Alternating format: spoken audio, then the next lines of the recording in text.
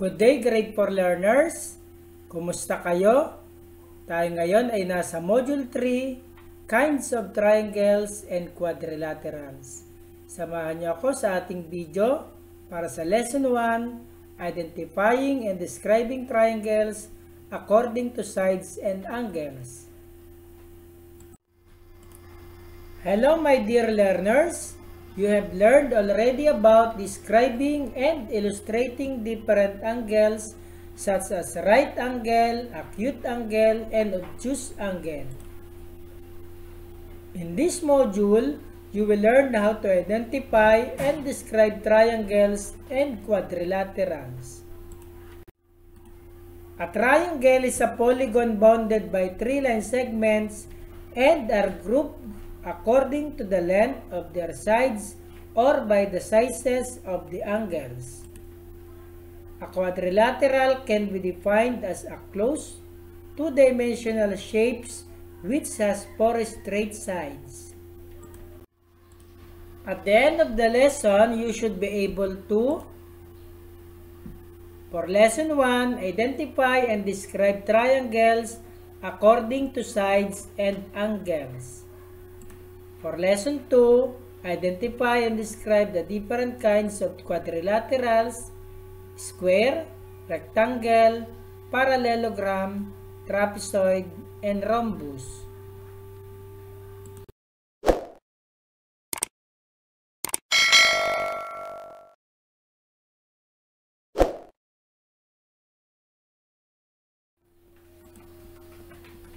Please answer the exercises carefully. Write your answer in your mathematics notebook. Number 1. Identify the following triangles according to their angles.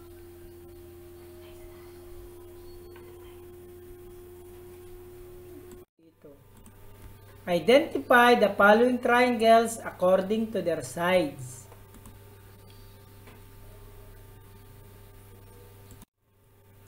Number 3, identify the following quadrilaterals.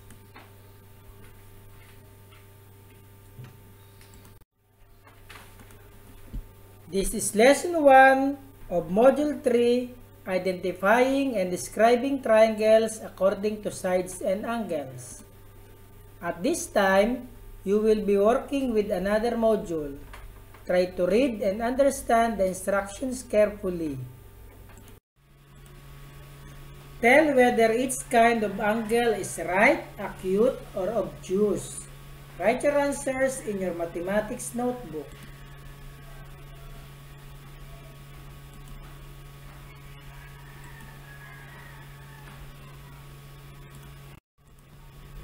Ivy and May designed their artwork in this way. They divided art paper by putting lines from corner to side and from side to corner until different sizes of triangles appear.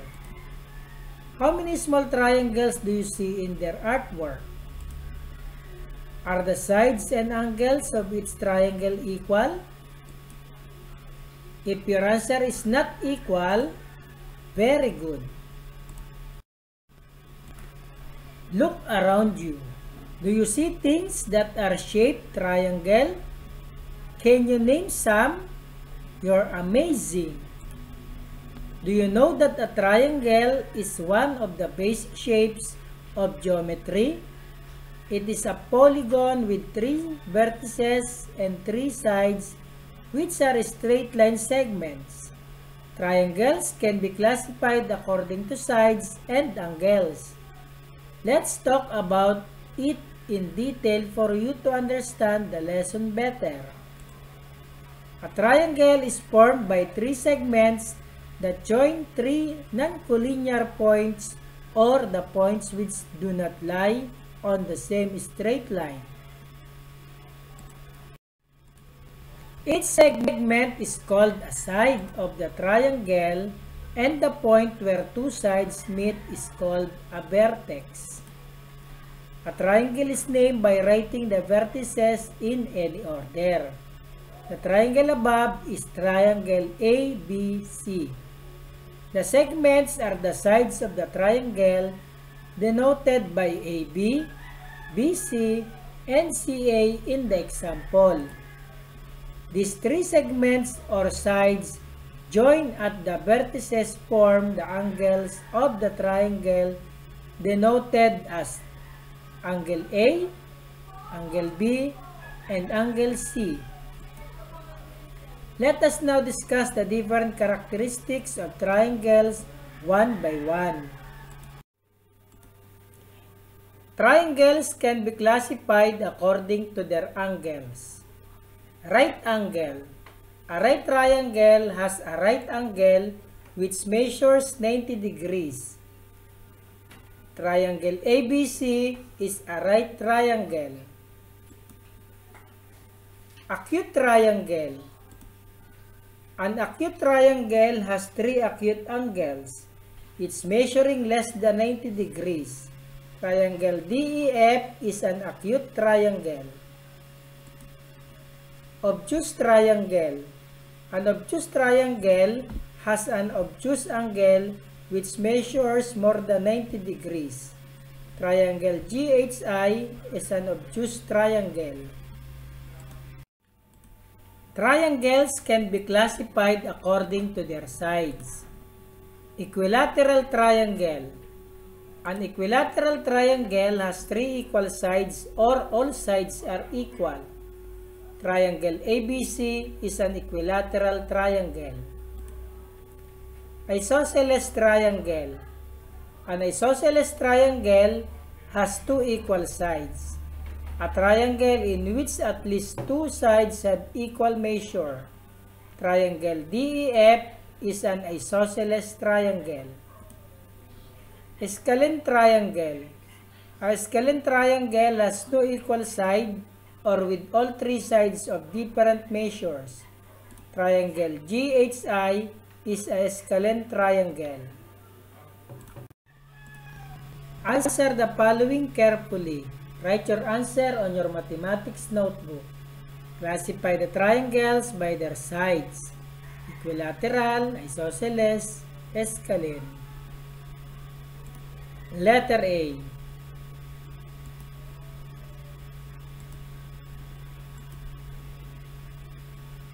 Letter B.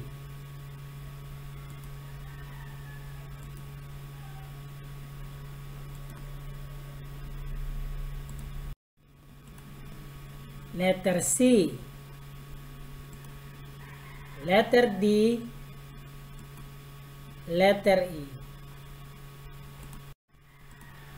Identify each triangle based on angles. Check the box whether acute, obtuse, or right. Letter A. Letter B. And try to answer letter C, D, and E. Let us check. Supply the missing words or numbers to complete the statement. Choose your answer inside the box. Write your answer in your mathematics notebook. A triangle can be classified according to their angles. A right triangle has a right angle which measures 90 degrees. An acute triangle has blank acute angles, each measuring blank 90 degrees. An obtuse triangle has an obtuse angle which measures 90 degrees. Triangles can be classified according to their angles. An equilateral triangle has blank equal sides. An isosceles triangle has blank equal sides. A scalene triangle has blank equal sides. Write your answer in your notebook. Identify each triangle based on sides. Equilateral, isosceles, or scalene. Letter A, letter B, then answer letter C, D, and E. Identify each triangle based on angles. Acute, obtuse, or right. Letter A, letter B. Try to answer letter C,